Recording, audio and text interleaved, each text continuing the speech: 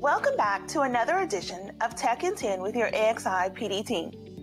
Today we are going to discuss something that has been around a few years, but you may or may not have heard of it. Designed by teachers for teachers, Classflow is a cloud-based lesson delivery software with advanced collaboration tools for student engagement.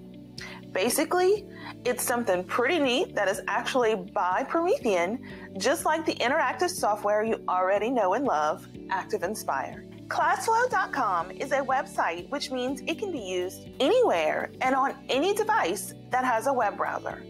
With Classflow, teachers can present engaging content as well as send out quizzes, polls, and activities to student devices, even on laptops, Chromebooks, smartphones, and tablets. Teachers can also save time by using ready-made activities and lessons from the Classflow marketplace. Now, enough of this chit-chat, let's jump on in. If you have never heard of Classflow or never set up an account, it's super simple to do. Just click Login, and you can sign right in as a teacher with either your Google or Microsoft accounts. So first thing I would like to discuss is on this home page right here, you can actually click on Classes, and let's start up a class together.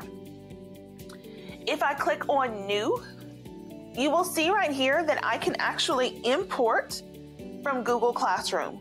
So this will save you tons of time.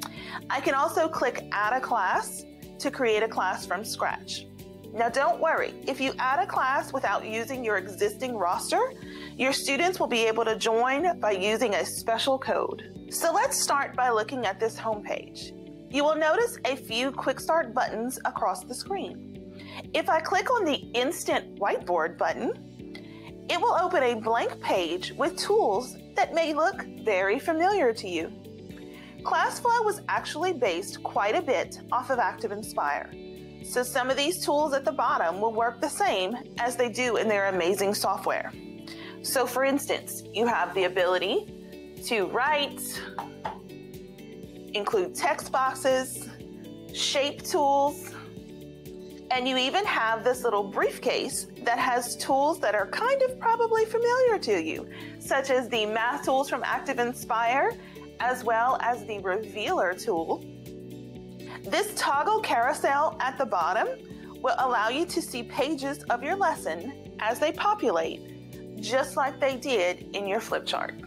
Now, at the top right, you will see a box that says Open Class, and it has a special code. If you don't already have a class set up, this is how you could go ahead to present to anyone. All you need to do is click Connect Your Students and give them the prompts that are on the screen. So now let's take it a step further, and I'm going to add a card, and I am now going to write a sentence.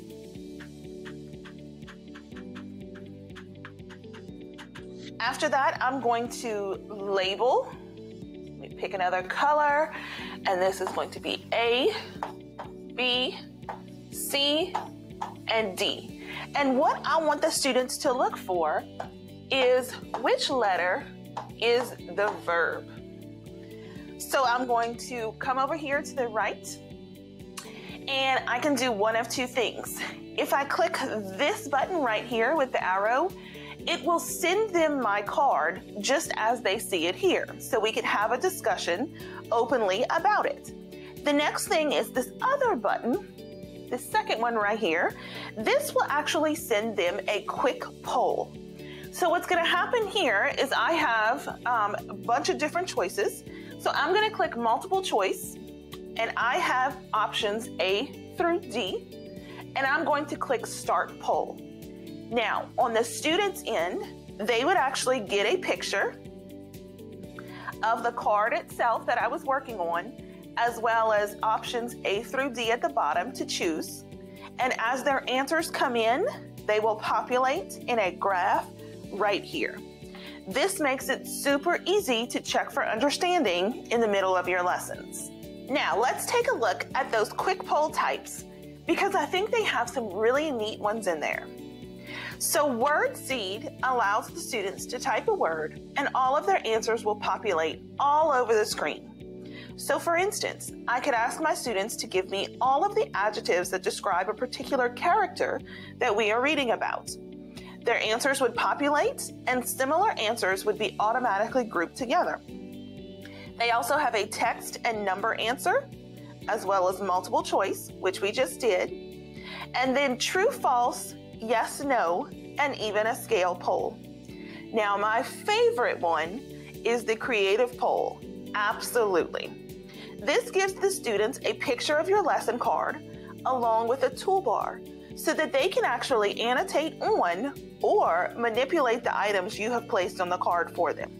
You will definitely want to check these out. So let's exit and head back to the home page. And now I want to go check out the Create Activity button. If you watched our Tech in 10 on Active Inspire, this part will look super familiar. They actually brought this piece from Classflow into the new updated Active Inspire. But if not, let's take a quick peek into this awesome feature. Activities is a way to create self-correcting games for your students to do on their own or even on your board or panel when they return to your physical classroom. You can create an activity based on the following activity types. So you have categorize, crossword, flashcards, label diagram, matching, memory game, sequencing, timeline, Venn diagram, and even a word search. I told you this was awesome. So let's create a quick activity so you can see how this works. So let's create a categorize activity. So what I'm going to do is I'm going to label my first category, adjectives, and I'm going to list 3 examples. So big, shiny, and yellow. My second category, I'm going to label as adverbs, and I'm going to list the 3 examples there. So I'm going to put quietly, carefully, and tomorrow. After that, I will select a quick library image. Let's do this one right here. And then I am ready to preview for my students. You will notice when I click Let's Play, if I drag, so if I take, let's see, tomorrow right here, I know that it's an adverb, but if I take and drop it under adjectives, it's going to bounce back to the word bank. And you'll notice down here that it marks it as my first incorrect option. But if I take tomorrow and I add it over here to adverbs, it's now going to mark it as correct. And it also will time it for me also. So let's go back here. And when I'm ready, I can click deliver.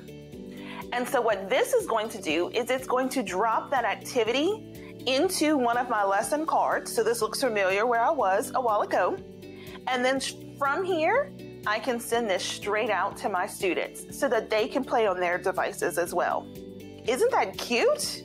I could really spend quite some time showing you everything about Classflow. But the last thing that I want to talk about in this quick video is the marketplace. This is where you can find already made lessons, activities, and quizzes created by teachers for teachers. There are also 3D models like this heart and lungs and human eye right here. Also, you will find simulations which allow your students to explore and actually manipulate in order to understand a concept. So if I clicked this one about states of matter, right here, I can preview it on the left-hand side, or I can click deliver and choose my class to deliver it to. It's that simple. We hope this sparked your interest and that you will go check out classflow.com, which is powered by Promethean. It is just another tool to add to your toolbox for both your physical classroom as well as through this distance learning. As always, feel free to reach out to any of us if you have questions or if we can help you out. We hope you have a great week and stay safe.